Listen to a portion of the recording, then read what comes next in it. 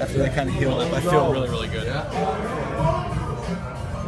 What's your? I mean, if we were following you on social media, you were up the next day and moving around. So are you?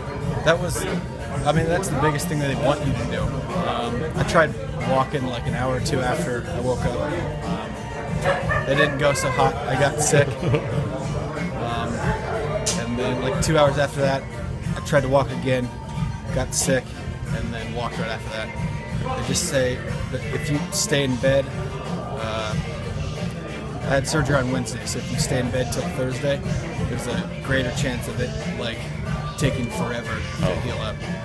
So I made sure I could get up and walk as soon as possible. Do you feel better than you thought you would? Yeah, I feel really, really good. I have no more like lower back pain. I just feel pretty darn healthy right now. How much weight did you lose? Which time? The flare-up? Before, like, 3 weeks before Christmas, I lost 20 pounds in, like, 2 weeks. And then I had surgery on Wednesday the 25th. On Tuesday, I weighed 207. I woke up Wednesday at 2 o'clock in the afternoon, I weighed 186. Good grief. Yeah. Now I weigh 197.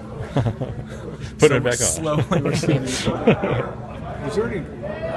What was the reason why you finally decided to get the surgery? Was it just getting to you unbearable? It was just I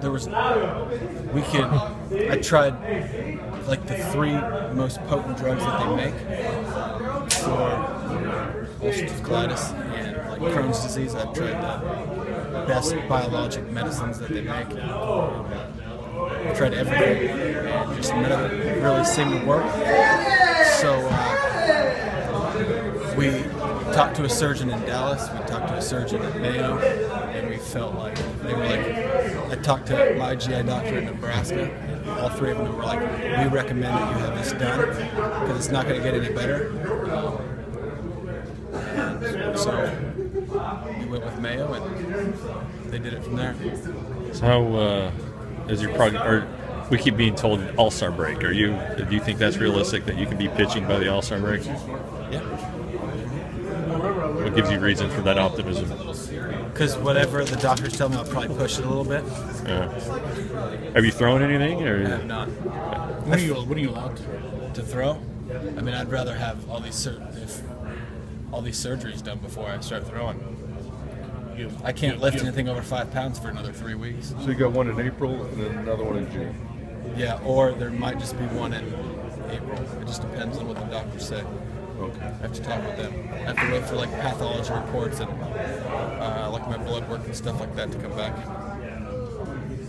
So what do you think fans really need to know about your situation? What's the most important message you can give out of this whole thing? I feel like that for the most part it's invisible to people. People don't really know that's there. It's not like a disease that you see on the outside of people. It's one that happens underneath clothing and inside. I'd say any form of like IBD or Crohn's and colitis, it can ruin your life at points. For me, we were on the GI floor of the Mayo Clinic, and there was probably 15 other people that had the surgery, and I was in the best shape. Like, I'm 30, I'm pretty athletic. There were people that took their toll on their body, and that's really, really tough to see.